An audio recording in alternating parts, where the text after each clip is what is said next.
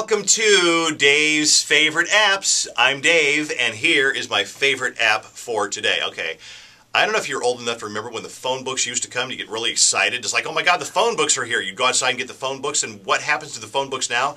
They sit out by the mailbox, and then they get rained on and left, and then you eventually throw them in the garbage. Why? I'll tell you why. Because there's a great app, and you don't need a phone book anymore. As a matter of fact, the entire huge 47-pound phone book now fits in your tiny little phone from AT&T. I've got it on the iPhone. It's the Yellow Pages app, and I want to show it to you.